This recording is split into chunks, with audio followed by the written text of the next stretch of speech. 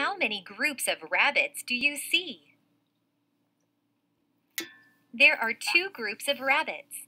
What addition story can you make up about the rabbits? There are 3 rabbits. 3 more rabbits hop over to them. That's a lot of rabbits. How many rabbits are there in all? Let's find out.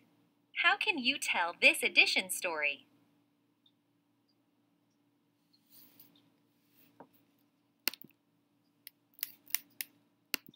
Drag the rabbits into the circle to show the addition.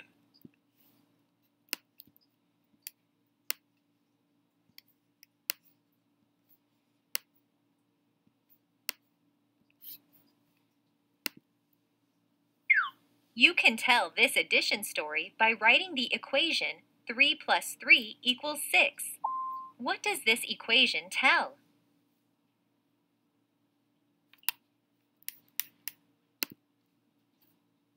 It tells that 3 and 3 is 6. What addition story can you make up about these animals?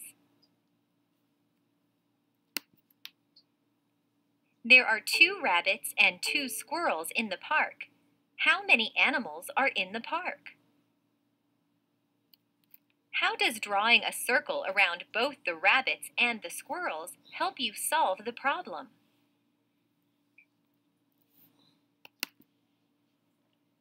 It shows that the 2 groups have been put together. You can tell this addition story by writing an equation. What does the equation 2 plus 2 equals 4 tell?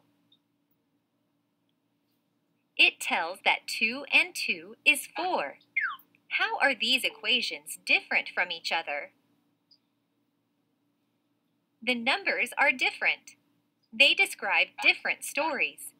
You have learned how to write addition equations to show sums and numbers added.